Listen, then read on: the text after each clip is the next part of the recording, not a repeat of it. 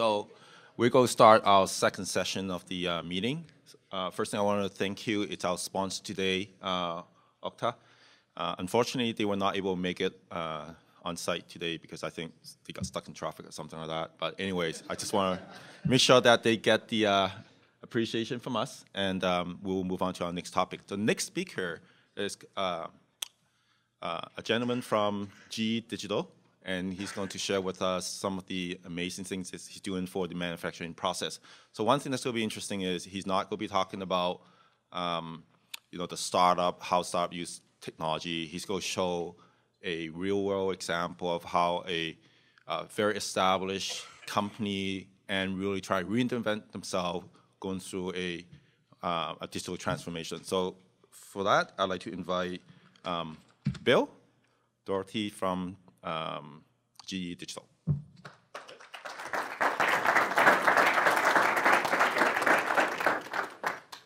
Is this working? Yep. Yes, you can hear me. All right. So William Doherty with GE Digital. I am a cloud architect. It's like my parents don't know what I do, my wife doesn't know what I do, but now everybody here thinks it's the coolest job in the world. So,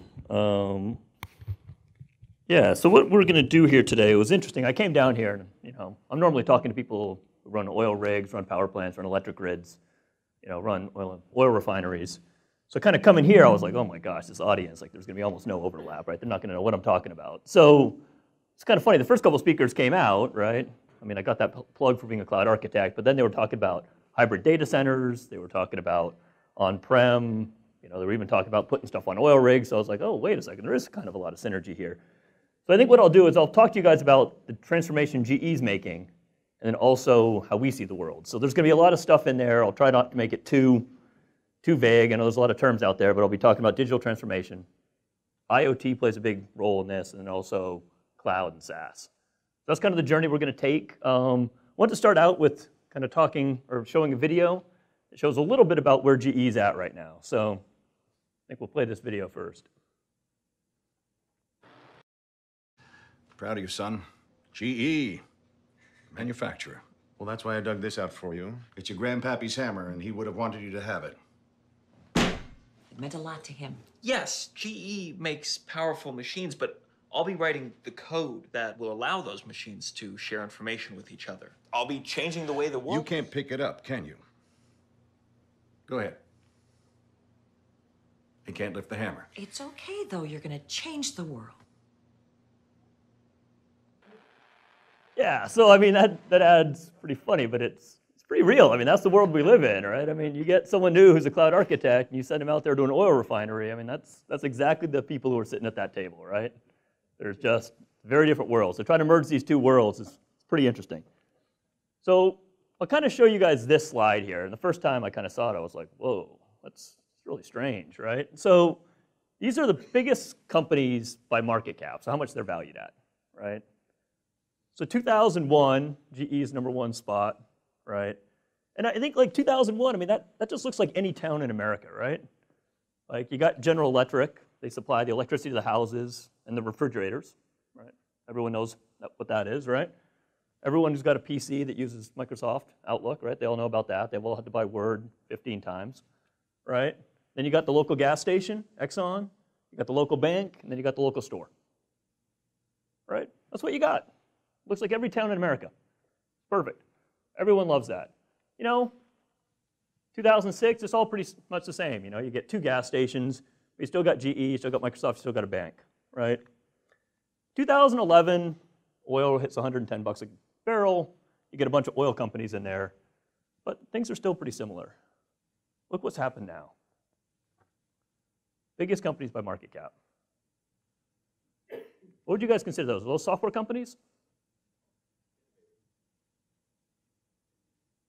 What do you think? Are they software companies? Are they technology companies? What are they? Like what's similar between all those companies? Data? Platform? Yeah, so I'd say if there is a commonality among these, right? Other than the fact that I think they're all on the west coast of the US, right? I think the commonality there is that they probably all run really big data centers, right? And use those big data centers to help them run products, right? So I mean, Apple, really, I mean, they make all their money selling you devices. Sony has devices, GE has devices, right? Lots of people make devices that aren't in this list. So really, I mean, they sell you phones. That's how they make all their profit, right? Phones and computers, but they use computers and data centers behind that to make those products better. So Alphabet, Google, like they don't sell software to you. You don't buy Google software, right? What Google does is they're basically Yellow Pages. They just use technology and data centers to make that Yellow Pages better. When I'm looking for a plumber, I get a list of all the plumbers, and then I get these big full-page ads for the plumbers who pay for them. They make their money the same way the Yellow Pages did. It's just a different model. They use computers to help do it. Microsoft, yeah, they sell you software licenses, right? They're the same. Amazon, right? I mean, really, the reason they have this thing, they just went out to a Walmart-type store, use computers and data centers to make that experience better. They're a retailer, right? I mean, they're not selling you software. They're a retailer. And then Facebook, I mean, I consider them a media company. I mean, I used to get media, you know, if I had to find out the news of the world, what I used to do is I got the Wall Street Journal to find out the news. I subscribed to a ski magazine, a bicycle magazine, People, or Us Weekly, right? I would get that stuff, and then for the rest of my news, I had to go to a soccer game on the weekend and say, oh, what are Joni and Freddie doing? Oh, what's Ricky's kid doing? Right? I had to find out what was happening in the news. So what ended up happening is Facebook says, well, let's get that newspaper, let's get the magazines, and then let's get all that social gossip that people like, let's put it all into one window and deliver it. Let's get rid of the newspaper. Let's get rid of all the magazines. Let's get rid of all the need to go down to the local bar to find out what's happening in your neighborhood with all the people and the gossip. Let's put it all on one platform and then charge advertisers the same way the Wall Street Journal does and People magazine does. I mean, they're basically just a media company. They just change the way we get media, right? And they sell advertising.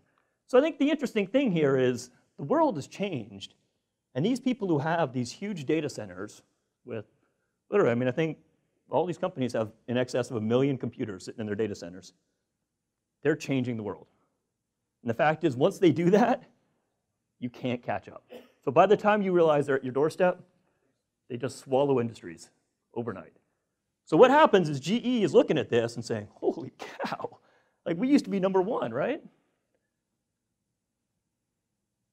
Are we in trouble? What's going to happen, right? So let's go to, oh, I think I control the next slide. All right, so who is GE? Everyone know who GE is? General Electric? So we are the only company that was on the original Dow Jones Industrial Average who's still on it. So 125 years, right? So we're the last survivor of the original founding fathers, right? So we've been around a long, long time. When we started, we were making hydro dams, airplane engines, electric grids, all that stuff, right? We've kind of merged over the years, but basically that's what we do. We make airplane engines. We make the best airplane engines in the world, right? That division, $22 billion, right? We make MRIs and CAT scanners, right? That's ones. We're the world's #1 maker of locomotives, the ones that carry the guys in the front of the train, not all the stuff on the back of the train, the people in the front of the train. We make those wind turbines, right? So we make big pieces of equipment. That's what we make. That's what we sell. So now the question is, that's who we are. So the next question is, can we change? I mean, is a company that has been around that long, who has been this established, making these big assets, can we actually compete with those other companies? Can we change?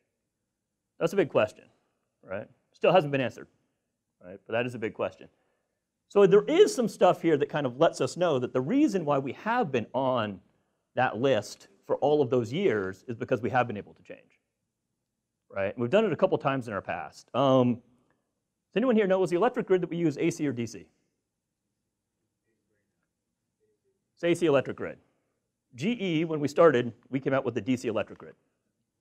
Our first big product was the wrong one. We pushed it for a couple of years, right? And eventually we were just like, oh my God, the technology's wrong. Like this is not, like people are dying, like plugging in their fridge, like we're in trouble. So basically we went out. It was called Edison Electric, and since it went wrong, they changed the name. Yes, you're right. So basically we started out with the wrong thing. We were able to pivot off that. We ended up, Tesla and Westinghouse did the AC grid. We kind of morphed in there and just were kind of a little savvier business-wise and kind of took that over. A couple other times. Has anyone here seen that movie, The Graduate? Remember there's that phrase in there, son, get into plastics, right? The same way it's like cloud architects, right? You got in the, right around that time, it was getting to plastics. So the same thing happened. plastics came out, and really it was like rayon, nylon, all of these things were created, and GE sat there at the same time in the 60s and 70s. They're like, holy cow, like, what if someone comes out with this new plastic that's half the weight of steel, stronger than steel, has better heat properties than steel, right? And then they own a patent on it, and then they start making airplane engines out of this. We're out of business tomorrow, right? We can't compete. So they said, oh my God, we have to get out ahead of this because these people are making new plastics every week. So what ended up happening is we said, okay, we've got to, instead of hiding, we've got to embrace this. Anyone here ever heard of Jack Welch? Anyone know who he is? Yeah, so Jack Welch was our CEO. Does anyone know what his schooling was? PhD in plastics. I mean, this guy was a chemical engineer, and he got hired in at that time to go outside of everything and said, you guys have to figure out what is the next plastic product that's better than steel, right? Go find it out. And we built all these plastic companies and everything else, and eventually we figured out what plastic's good at, right? We still use a ton of plastic, right? We never had that wonder breakthrough that made metal obsolete, right? But we did have a lot of plastics out there, and then eventually we said, okay, that's kind of now a commodity. We did sell that off. And then what happened after that is GE went through and said, well, the next thing that happened, did anyone ever read that book or see that movie Wall Street? There was a time where people came into the world and said, you know what? I'm going to get 3 or 4 really smart, aggressive people in Manhattan. They're going to go call up their friends who have a lot of money. They're going to figure out exactly where public companies are vulnerable, and they're going to buy just enough shares and board seats to actually take over companies. And they're not going to ask permission. This is when the hostile takeover happened. These people figured out finance in a different way than anyone else did, and they would just go into public companies and do some financial maneuvering. They would take over the board, fire everyone, get the company, split it up, never ask the employees, never ask the board. They just did it. Made tons of money. At that time, GE was like, oh my gosh, is that going to happen to us, right? And what happened was GE said, we have to get really good at finance. So then GE said, we're actually going to start a finance division. So Jack Welch said, okay, I'm now the head. I'm going to start a finance division. He dropped the PhD from his title. He dropped the chemical engineering stuff from his title, and he said, I'm now just the leader of this company. And GE built a finance division. It eventually became 40% of our revenue, 60% of our profit. Half of our company was made money in finance, right? So I guess can we change? In the past, we've seen these same kind of things where the army's at the gates. Instead of going in and hiding in the sand, GE just said, we're going to go into a space we have no expertise in and figure it out. So historically, we have changed a couple times. Can we do it again? We're still in the middle of this war. We'll figure it out. All right, so our past CEO, we just changed CEOs. So our past CEO says, okay, this is the future. This is where things are changing, right? Says, okay, now what do we want to do? He says, well, in this new thing, I want to create the same way Amazon is for retail, like a digital version of retail, and the same way as Facebook is to media, a digital version of media, right? I want to make a digital industrial. So I'm going to make us the digital version of an industrial company. And he said, okay, that's great. So the first thing I got to do is I got to make myself an industrial company. So I said, oh gosh, like GE is now become this huge conglomerate. They're like, oh, right, well, how do we make ourselves an industrial company? They say, we got to get rid of stuff. So basically, we downsized finance. As I said, right around 2008, it was 40% of our revenue, 60% of our profit. Started selling all of that off. We used to actually, anyone here ever shop at Mervyn's? Is Mervyn's even around anymore? I'm kind of dating myself, right? But yeah, I mean, you used to get a Mervyn's credit card, right? Or a Macy's credit card. That was all backed by GE money, right? It has nothing to do with turbines or anything. Like, we were just deep in finance in all of these different places. So what ended up happening is we downsized finance. Some of the other stuff we did is said, we're really going to focus on industrial. Does everyone remember NBC? Right? I think it's still around. So when, I don't know if it's a part of Netflix now or something. I don't know. But yeah, the idea is we actually owned NBC. And the idea at that time was like, NBC is media to the world. They had NBC, CNN, right? The idea, it's like if you're a big company like GE, you need to own the media who's telling people what's going on in the world. So you can put a good light on GE, right? It was like marketing. So we basically said, we're going to sell off NBC. We're going to sell off our plastic division. We're going to sell off our appliances division, right? So basically said, we're going to get rid of everything that's not industrial. So we basically went through and just sold, like 40% of our company, just sold it off. And then he said, what I'm going to do is I'm going to start buying with that money companies that are industrial. So Alstom is like the GE of France. So basically we bought someone who makes things in France, right? Went through that. They also said, okay, what other stuff is happening digitally with technology? They said, well, there's all this 3D printing going on. Has anyone here heard or seen much of 3D printing? So really, a lot of people do 3D printing now for prototypes. They go through and they actually say, you know what, I need to prototype this new mouse I'm creating, and they 3D print it, right? So what ends up happening is very few companies were actually making 3D parts that were structurally ready to go. So what happened is we said, you know what, we're not going to just use 3D printing for prototypes. We've been doing that for a long time. We're going to get in really heavy to actually making parts that are 3D printed.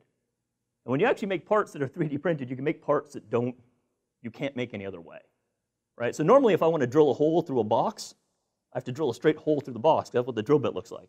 With a 3D printer, I can actually drill a hole that goes in, out, and zigzags through the box and goes out, right? You can't do that with a drill bit. There's no other way to do that. So what ended up happening is we make these really complex, really expensive components like airplane engine fuel nozzles, and we're now making them with 3D printing. Stuff that used to be 42 pieces to make that geometry, now we're making different geometries with one piece. So basically we spent a couple $2 billion figuring out how to do this. This is part of it. And the next part of it, and this is where I'm going to kind of get in here, and I think this is what's going to be relevant to people, is then we decided to focus on software. Really get good at using software. Has GE used software before? Yeah, we've always used software. I mean, Walmart before Amazon used software, right? I mean, they had incredible stuff for supply chain, right? They had great stuff for ERP. I mean, you can't say they weren't good at software. It's just they were just a whole order of magnitude different than what Amazon was doing, right? So they basically said, we don't just have to use software like we do. We've got to completely change our game there. So this was our view of the world for software, right? Coming from GE's perspective, this was our view of the world. There was 3 different ways people built software. There was the internet, cloud, consumer stuff. These guys were building things that had billions of users, right? So Facebook now is, what, 1.2 billion users, 600 million active users, right? So at any given time, they can add 10 million users or lose 10 million users, and they don't even care. Like, they're still drinking coffee in the coffee shop. They don't even care. Oh, we had 10 million more users. Oh, we lost 10 million users. They don't even care. It doesn't even show up, right? Billions of users, millions of computers, and thousands of people at their headquarters working on keeping these platforms up, right? These people can serve someone for 20 cents a year. I can make money serving someone for 20 cents a year, right? Just incredible scale and efficiency. Then there were people who were sourcing to the corporate IT work.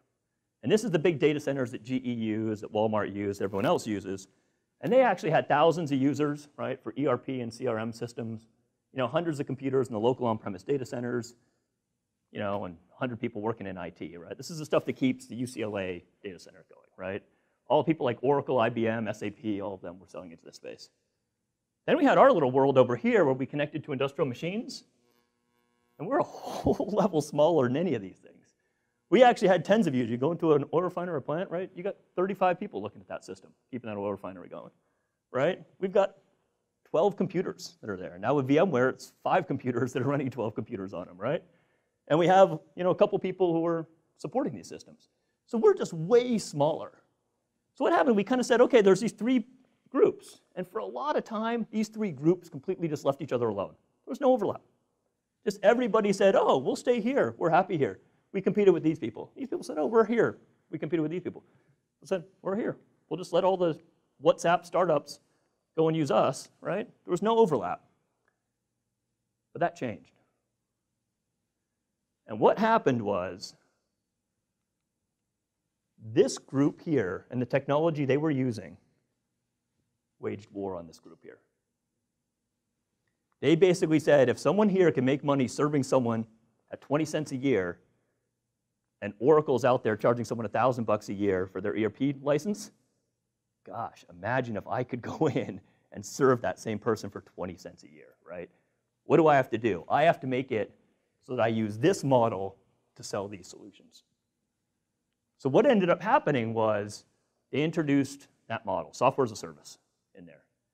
And they went out and said, you know what, I'm going to offer you the exact same thing that you have, but I'm going to get rid of the need to buy computers and put them in a data center. I'm going to need you don't have to install all that software. And the big trick is you don't have to upgrade and maintain that software. I'm going to take all that away from you. And everyone's like, oh, go ahead, try that.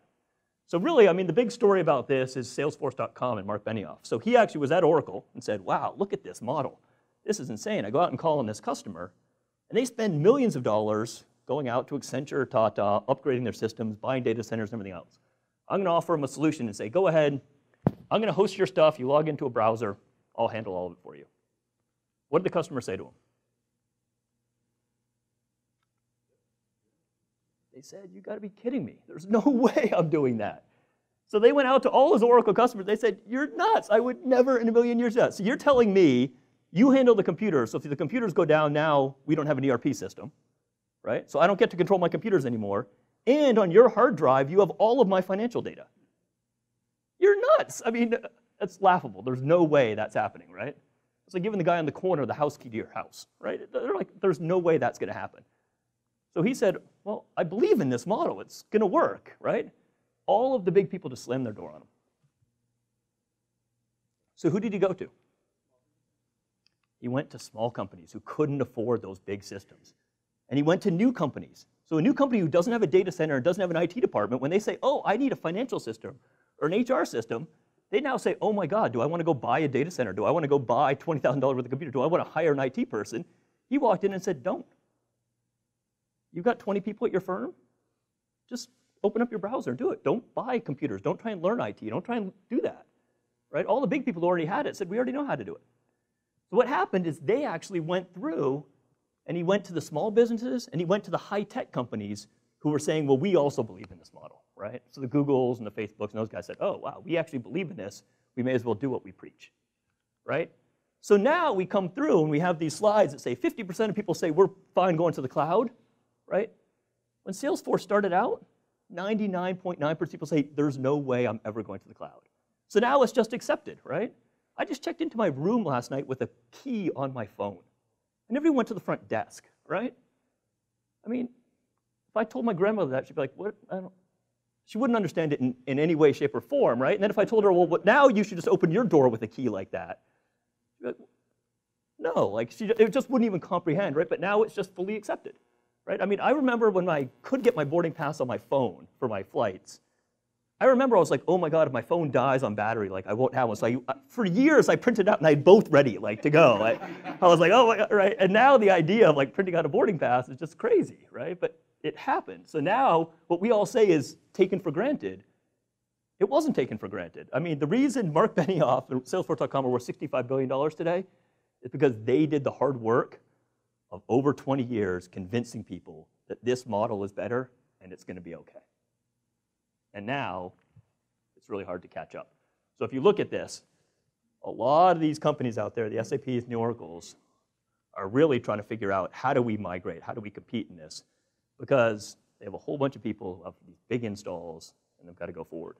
So this is kind of what happened. And while this war is going on over the last 15 years, in our industry, we were like a little village out there. We were still churning butter. We were still tending the cows. We didn't even know this war was going on. We were completely oblivious to this war. Had no idea it was going on, right? So now what happens is we go through and say, well, okay, perfect. Trying to figure out what my slides are. So we go through and we say, okay, well, if this is going on, are we just going to offer the SaaS solution to our industry? Are we going to get all the same solutions that we have on-prem and just turn them into SaaS like Mark Benioff did and take over the world? And the answer to that would be yes, that would be great. The problem is we are still in day one. None of the people who buy our software have ever gone to the cloud.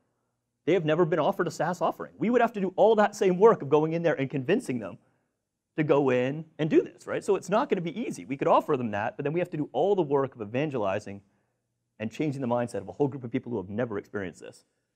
So that would be one thing that we have to do. But the second thing that's happened is IoTs come in at the exact same time.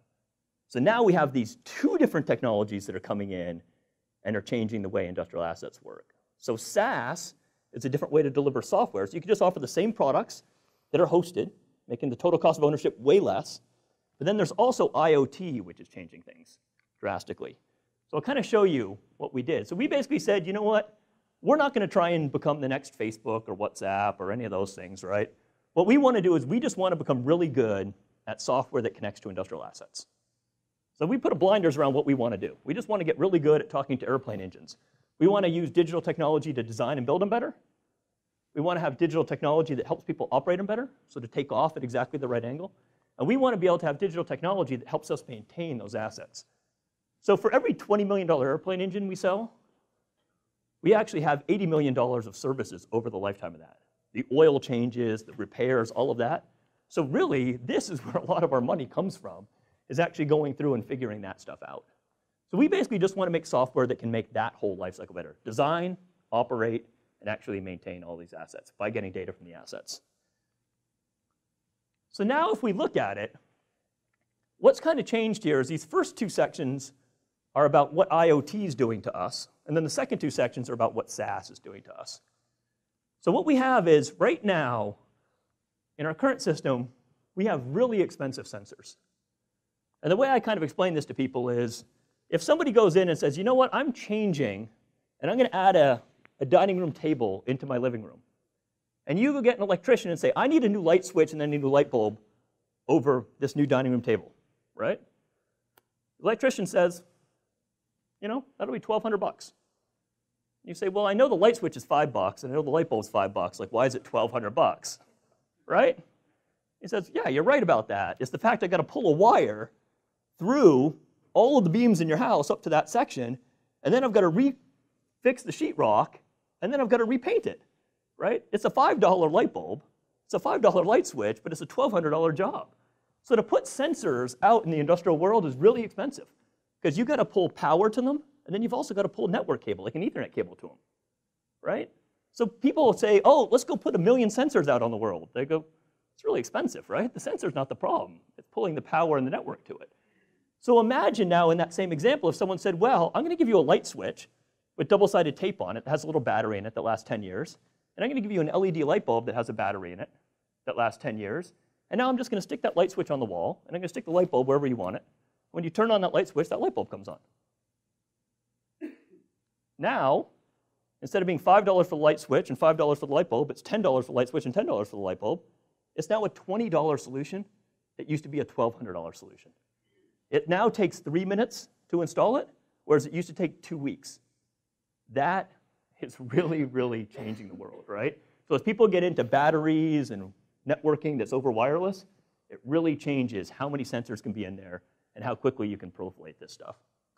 The next thing that happened is we used to have light bulbs and light switches and things that would measure the temperature, right? So we used to go through, and if we wanted to put sensors out there, we had a couple choices, right? Now what people are doing is they're saying, well, with the cost of computing, we can actually start doing audio processing. We can start doing vision systems, right? So it used to be if you wanted to know if an engine was running in a train and you wanted to know what gear it was in and what the RPM of the engine was, I had to go get something that measured whether the engine was running. I had to go get a sensor that told me the RPM of the engine, right? And then I had to go in and actually go have a gear selector that would say for first, second gear, third gear, fourth gear, right? I had to do all of that. And if I had a train from GE, its engine was different. I had to put the sensors in that thing. And then if I got a train from Siemens, I had to go to another thing. Now someone's like, well, what if you just put an iPhone in the cockpit and you can hear when the engine's starting? And then I can actually just, by hearing it, I can actually figure out what speed it's running at. Just like when I put the gas pedal on my car, right? I can actually figure out the speed just by processing that audio signal. And then if I can actually use that phone to tell me how fast I'm going and the speed of the RPM, I can now tell you what gear you're in. So now, rather than having to go out to a Siemens and a GE one and figure out how to put, are you running, what's your RPM, and what gear are you in sensors all over these different pieces of equipment, you can just say, now I have one solution. It's just listening to the stuff, and through smart analytics, I can tell you, am I running, what RPM am I at, and what gear am I at, right? Just by being smart with software. So this IoT stuff is coming in and really changing what our future looks like. The second stuff here is just the benefits of actually having SaaS software. So right now, we have a whole bunch of systems out there. So in California, there's a bunch of oil refineries. I don't think they built a new oil refinery in California since 1972. Right? These things are out there. They're permitted. You couldn't even get a permit for a new oil refinery in California. Right? So what they do is they actually just run those plants. Right? And in 1972, there were computers and computer systems. They're not building a whole bunch of new refineries. So they just keep those things running. Right? So what happens is they have a system out there that has Windows XP. That refinery is the same. Right? So the only time they have to upgrade is when XP is now no longer secure. So now they go in and spend $500,000, $800,000 to have the exact same screen on Windows 10. They're saying, I don't need a new screen, and my refinery is the same. I need the exact same screen, but you're telling me to keep this stuff running, right, and to do a nice changeover, it's going to cost me $700,000 just to go from XP to Windows 7. They say yes. If this was a SaaS model, where all of this stuff was hosted, it was running on Linux, it doesn't have those upgrade migration cycles, they would just never have to do that. They could get rid of all of that pain and suffering, right? And then the other side of it is, right now, because we do have these small networks, right? We have a couple computers. As soon as you go to SaaS, you can actually go through and start doing all of that advanced, fancy noise processing or sound processing to tell you all that fancy stuff, right? So the answer is it as simple as the same thing that Salesforce did? The answer is it's not as simple for us, right? So we could go to just doing SaaS, that's true, but we also have IoT coming in. So all of these things merging together make this a really complex and dynamic space. All right, so GE says, okay, we want to become a great digital industrial company, right? Let's get started. So this is not my formatting. It got shrunk. So that's why it looks a little funny. But so basically what we did is we started, as any big company would, our change. And luckily, our CEO from the top up or top down said, we have to change. We have to do something different. We have to completely, instead of doing 4% new adoption of software a year, we got to do 25% new adoption of software a year. So at the annual meeting with all of the leaders of all these divisions, he said, 50% of his talk was on how we're going to become software focused, what we're going to do. And he said, every single one of you, when you go back this year, get better at software, hire data scientists, do everything else, right? And next year at your review, I'm going to talk to you about what you're doing with software. And he sent everyone home from the meeting. And at the next January or December, everyone came back in for their annual review. And what happened? Killing field. What? The killing field. It wasn't a killing field. But basically, the CEO of GE Healthcare, or GE Aviation, a $22 billion division, he comes in, he spends every year doing what he had done the year before, which is making sure that division was profitable and Delta Airlines was happy, and their new product was released. And right before his meeting with the CEO, he goes, what did we do with software this year? And the guy says, oh, we did a big data lake and artificial intelligence. He said, great. And he went into his review and said, here are my numbers. The guy said, that's great. And what did you do with software? Data lake and AI. Well, what did it have any outcomes? How many people? Well, I think we hired 3 people, and it just didn't work. These people have jobs to do. They had businesses to run. We 5 minutes? So basically, he went through, he said, this is not working. Like, I try and have organic penetration in here, and these people have businesses to run. They have to keep the lights on, was the phrase, right? So this isn't working. So what he said is, I'm going to change what I'm going to do. Is I'm going to create an R&D center. I'm going to put it in California. We're an East Coast company. I'm going to go out there and just hire 500 brand new people who have a software background and give them the ability to not have to listen to the other GE divisions, and I'm going to have them come up with a software standard that we can all use. So he went out and hired people. He had a mandate. He said, do not hire from the other GE divisions. Hire new people from outside. And then he said, I will protect these people. They can go into the boardroom, even though they have no revenue, and sit next to someone who has a $22 billion revenue stream, and their voice will be heard. So he went out, they created a new standard, and they put it on. They said, here's our new standard. We all use Hadoop version 2.6. We all use Linux version this. We all use this, OpenStack, everything else. Gave it to the GE business divisions. What happened? Killing field. Yeah, exactly. They came back for their annual meeting. Did you guys do it? Well, we did a little bit of it, right? Not a lot, right? Again, they said, this is not enough.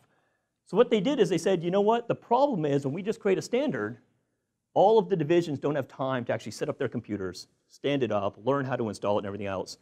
So they said the next thing we're going to do is they said, I now need this to happen because I see it's inevitable that I need it. And they said, we're actually going to go through and create a platform. So now what we did is we actually said, we're going to centrally not only give the standard, but we're going to stand it up. So now all of your users just have to log in to use it. If you need more computers, we buy the computers. If you need more space, we have the space. If you have more data going in, we will just maintain it. We're just dropping those barriers of entry for the other divisions to use it. So this is what we ended up doing, and this is now getting more penetration. Again, the next year he said, we still need to do more. And they actually said, you know what I'm going to do? I'm not going to allow the CIO for GE Aviation to sit in GE Aviation running a $22 billion business. I'm going to have a CIO for GE, and I'm going to get all of the different head CIOs, and I'm going to pull them under this GE Digital umbrella, a separate business unit. So now the mantra actually flows from there out to the business units. So what we've been doing is that this is really hard. And for a big division in a big company like GE, it's next to impossible. So we've been doing more and more progressively harder pushes to get the adoption cycle there. So to say this is one pretty thing where we said, oh, kumbaya in a meeting, everyone saw the light, it's not that way. It's really, really, really hard. And what we've been doing is we're 6 years into a journey. So I wanted to kind of let you guys know what we decided to do and how we did it. I'll get to the technology a little bit, but I got a couple minutes. So what we did is we said, you know what? And we had to learn all this the hard way. When we set up a platform, we actually went through and said, can we build our own data centers? We actually tried it for a while. We're like, holy cow, like there's a lot to know. Using open source stuff in your own data center, that's really, really hard. And when we do the stuff that we outsource to Amazon or to Google Cloud Platform, their stuff run 10 times faster at a tenth of the price. So we eventually said, you know what, we're just going to go out and use Amazon Web Services, Microsoft Azure. So we're going to build something that can go on any of those data centers in case there's a big, we didn't want to lock into one, because if Amazon starts offering really good prices, we want to be able to move to them. If Azure starts offering good prices, we want to be able to move to them, right? So we want to have that flexibility. And then we said, is there a platform out there? Said, well, there are a lot of generic platforms that allow you to tie a whole bunch of computers together. So we went out, and the guys from Pivotal are here, so we actually went out and used an open source platform called Cloud Foundry. And you could use this to create an e-commerce store, you could create this to do a whole bunch of things. But this is really what stitches a whole bunch of these computers and hard drives and these data centers together. And then where we actually started developing is only the stuff that has to do with connecting to machines. So that's really the special sauce we were building, is the stuff that actually allows you to connect to machines, get that time series data, that sensor data in, build asset models, and then actually run analytics against those asset models. That was the special sauce we built on top of somebody else's computers, somebody else's platform, we built that. And then we actually went through and now we're building solutions. So we're building solutions on how to maintain an asset. So how to get the data coming off an asset to figure out, is it healthy, is it not? If it's not healthy, what service does it need? And in what time frame does it need that service before it fails? And to figure that out just from the machine talking, and then to be able to get the right person out there with the right parts at the right time, and get that whole loop figured out. So we're actually building those solutions that you can have, and then once we as GE Digital build this, we hand it off to the aviation people who twist it for airplane engines and the airlines. We hand it off to the healthcare system, and they do it for the MRIs and the CAT scans. We pass it off to the mining companies, and they do it for the copper mines, right? So this is the structure that we've built, and we're really building this, and this is GE Digital, and then each of our divisions is consuming that and using it internally and then selling it to customers. And this is just kind of the last slide I want to go through, but basically here, talking about the big benefits, is what we had to do to get this adoption level up, is we basically took all of this pain away from all of our users. They don't have to buy computers and put in OSs. They don't have to go buy databases. They don't have to put in the middleware. They don't have to worry about the security and the penetration testing or any of that stuff, right? We basically have all of these reusable services, and now when someone wants to build something that connects to machines and has that data, they just have to go in and focus on why is the data coming from that asset unique, right? And what does somebody who's running that asset need to see on that screen? So what we've done is through blood, sweat, and tears over a long time and a lot of failed starts, this is where we're at today.